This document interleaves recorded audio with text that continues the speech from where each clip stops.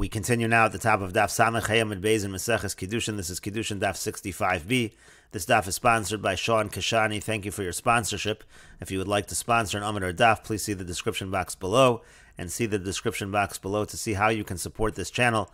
On the previous Amud, there was machlokus between Beis Shammai and Beis Hillel. Let's say you have a situation where a man divorces his wife and then he's together with her in an inn. So is a second get going to be required or not? Beis Shammai say a second get is not required. Beis Hillel say the second get is required. And the Gemara now explains that the case over here is where you have Edom of Edei Yichud. You have Edom that see that they went into seclusion, but you don't have Edei Bia. Nobody actually saw them have an act of relations.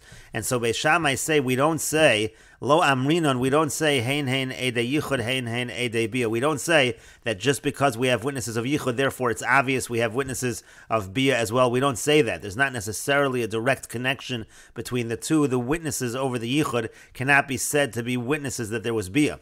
Beis Hillel Savri, but Beis Hillel, they hold Amrinon that we do say Hein Hein Edei Yichud, Hein Hein Edei Bia, that the Edei Yichud are also considered to be Edei Bia. And Rashi explains Amrinon Hein Hein Edei Yichud Mishara'ua Shenesiyachta Imo, meaning when they see that there was Yichud, that she had Yichud with him, Ein Sarech L'Hoyed Ala Bia. We don't even need to hear testimony about the act of relations. Dekevan Delibo Gaspa, because since he's comfortable with her,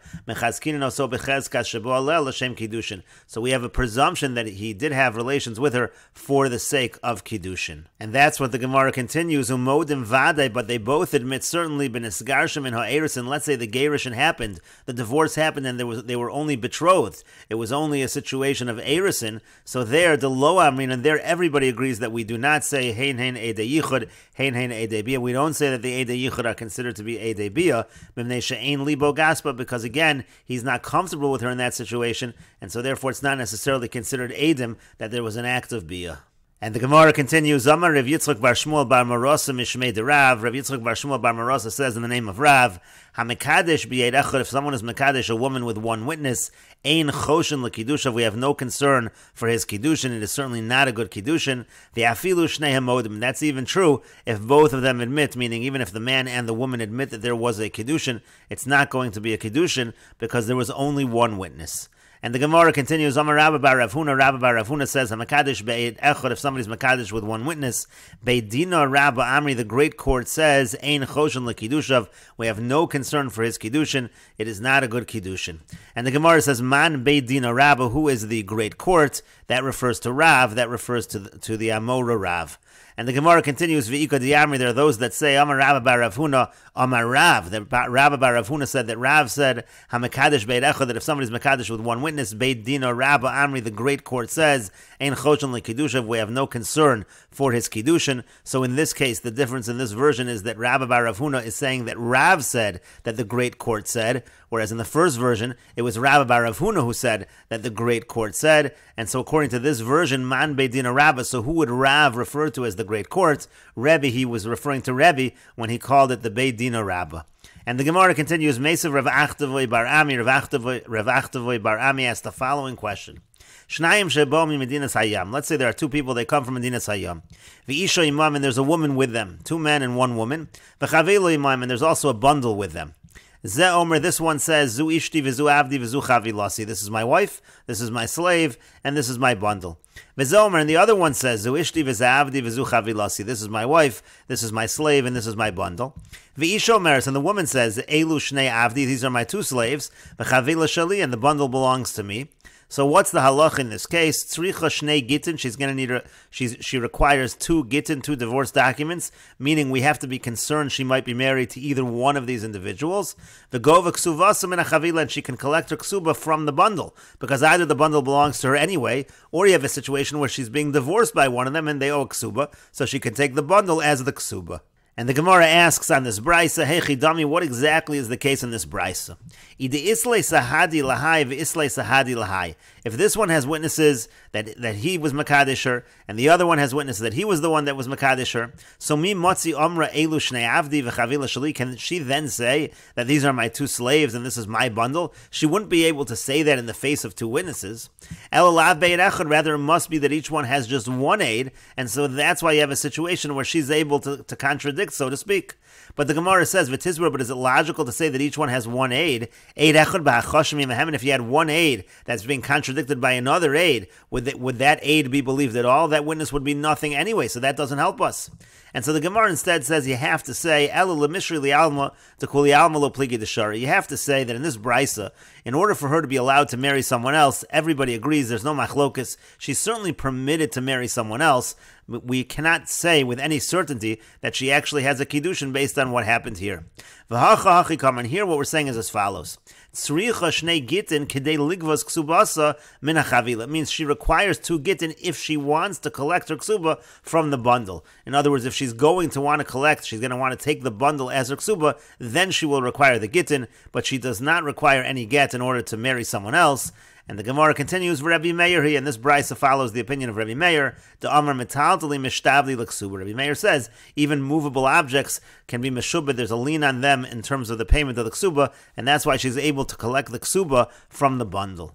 And the Gemara continues, my havalo. The Gemara says, well, what is the conclusion in terms of hamekadesh be'ed echad if somebody's mekadesh with one witness? And the Gemara says, Rav Kahana says, Ein choshen l'kiddushav, we have no concern for his kiddushin. It's not a good kiddushin. Rav Papa Amar choshen l'kiddushav, and Rav Papa says, we are concerned for his kiddushin. It is a good kiddushin. And the Gemara continues, Amar le Rav Ashi l'Rav Kahana. Rav Ashi said to Rav Kahana, who said it's not a good kiddushin, my daitach, what are you thinking over here? The alaf davar mi mammon. You're learning out. It says davar over here, and it says davar by mammon. Just like by mammon you require 2 witnesses, so too over here. But if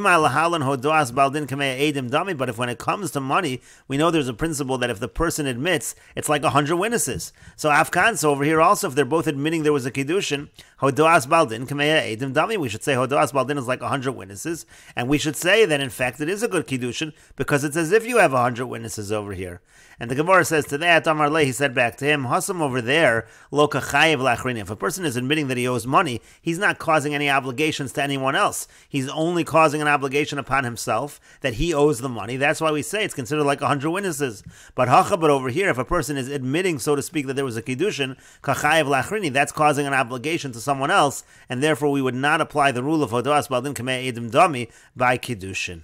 And Rashi explains, again the Gemara said that if she wants to collect the ksuba from the bundle, so then she requires 2 gittin, sricha shnei gittin, she requires 2 gittin, kidei ligvos ksubasa min achavila, meaning in order to collect her ksuba, if she's going to want to collect her ksuba from the bundle, she'll require 2 gittin. Kilomar, what it means is as follows, Liolam hachavila munachas et sheyavo Eliyahu. Really the bundle has to stay where it is until Eliyahu comes and says who it belongs to. Ella imkain, unless nasnu lashneim get meyatzman, if they both gave a get from their own volition. V'haget mevio lidei giboy ksuba min achavila. So then if she has the get, she'll be able to collect the ksuba from the bundle mimanavshach. She can collect mimanavshach. Im shel zeu harei mechayev lo ksuba al piv v'chein zeh. Let's say it's this person, so he has to give a ksuba because he divorced her. If it's the other ones, the same thing. V'kol shekein im kula shalon. Certainly if it all belongs to her, then she'll get the bundle. And Rashi continues, Rabbi Meir hi v'chulu, Kolomar, it's Rabbi Meir again that holds that the metaltalin is also meshubit for a ksuba. Kolomar again, it means to say, v'chulu lo ashmin and ella, the metaltalin mishtabli l'ksuba. The whole point over here is to tell you that metaltalin are mishtabli l'ksuba, Rabbi Meir hi, and it is according to the opinion of Rabbi Meir, as we find in Meseches Ksubas. And Rashi continues, Hodoas baldin kamei edim. Hodoas baldin is considered like 100 witnesses. Dechsiv asher yomar ki huzeh hareisha samach al mixas hodoas. So the pasuk says, he says that this is it. We're relying on his partial admission. Lo kachayev lo achrini. But then the Gemara said that over there, you're not obligating anyone else. He's the only one losing. He doesn't obligate anyone else, and so therefore it's like 100 witnesses. But over here by Kiddushin, she's obligating others, because her relatives would be usher to him, ukrov of Nesar and Bo, and his relatives would be usher to her. And the Gemara continues, Marzutra of Ravada Saba, Marzutra and Ravada Saba, B'nei Rav Mari bar Isser. They were the sons of Rav Mari bar Isser. Polig nechsayu b'hadei hadari. They were dividing their property among themselves. Also, Lakami de Ravashi, they came before Ravashi. Amrule, they said to him, Al pishnei edim amar achmana. The pasuk says it has to be done with 2 witnesses. What does the pasuk mean by that? The iboy lemahader lomotzi hadri, who is the idea that the witnesses will see what happened, and therefore, if you want to retract, you won't be able to retract. In other words, the witnesses are simply there to verify what actually happened, so that no one will be able to deny it later on. Vanon lo hadri, and we're not going to retract. In other other words, we trust each other, and therefore maybe we don't need witnesses to divide the property. O dilma, or maybe lo mekayim milsa ela b'sahadi. Maybe the division is not good unless you have witnesses. In other words, maybe you actually need witnesses for the division to be effective in the first place. That was the question that they asked Rav Ashi.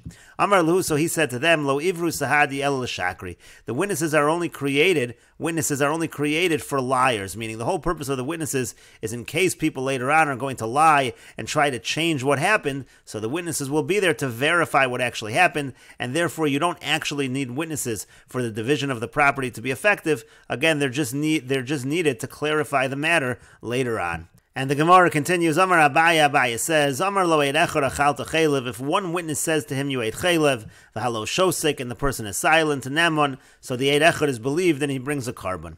V'tana tuna, and the Mishnah supports this as well, Amar lo eid echad achalta chaylev, again, if one witness said to him, you ate chaylev, v'halo amar lo achalti, he said, I didn't eat it, potter, so he's potter from a carbon. And the Gemara says, Taima damar lo, the reason why he's potter from a carbon is because he said no, because he denied it. But if he would have been silent, so the eid echad is believed, and he brings a carbon.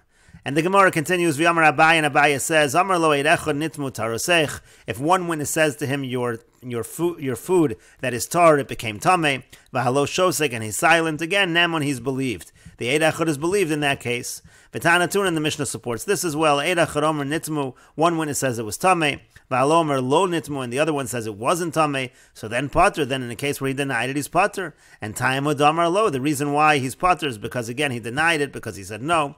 Ha'ishtik mehemen, but if he would have been silent, so the eid echad would be believed. And the Gemara continues, V'yamar Abaye, and Abaye says, Amar lo eid echad, if one ate says to him, and Rashi over here says, Achalta chayla b'shogeg, you ate chayla b'shogeg, v'chayev ata karban, and you're chayev a karban. So again, nemon ha'ed, the witness is believed, v'kosher ha'karban, and the karban is considered kosher, he brings the karban. V'ein kan misham hoda elov chataso, v'lo shiodu acherim. Here it's not a problem, because it says in the pasuk he has to know about his sin and not that others tell him, but that's not a problem over here if he's silent. V'achi darshin alav b'shmaita kamaisa d'Yisharabba. This is what we darshan in the first sugya of Yisharabba, v'lo shiodu acherim v'hu machish. If others let him know and he denies it, that's when there's no carbon, but otherwise, as long as he does not deny it, he does bring a carbon. And we'll take a look at Tosas over here. Tosas say, Amar lo eid echad achalta chaylev alo shosek nemon. If one witness says to him, you ate chaylev, and he's silent, so then he's believed. Perish deshtika kahoda dami. The idea over here is that the silence is like an admission. V'havin no de lo me'atzmo. It's as if on his own, it became known to him. Avol amar lo eini yodea. But let's say he says, I don't know what you're saying is true. So eino nemon l'chayvo carbon. So then that 1/8 is not going to be believed to make him bring a carbon. Techsiv ohoda ela, because it says it has to be known to him. V'lo shiodu acherim, not that others make it known to him. And Tosas point out, V'davka echad, this is all true only if it's one witness. Aval shnayim, but let's say two witnesses say he ate chaylev, so then ne'emonim, then they would be believed even if he denies it. Umevi karban al yadam, he would bring a carbon through them. Kedamer hasam, like it says over there, imheviyu shnayim li de misa chamur, if two witnesses can cause someone to get misa, which is strict. Lo yeviyu li de karban akal, certainly all the more so they should bring him to have to bring a carbon, which is more lenient. Furthermore, you have to explain v'halo shosek, when it says that the person was silent. The yamar lo ha'ed achalta chaylev. In other words, the witness said to him, "You ate chaylev." V'hayalach leida, and you should have known that. V'hu shosek, and he is silent. And we will continue with this discussion in the next video on Daf Samech Vav Amud Aleph.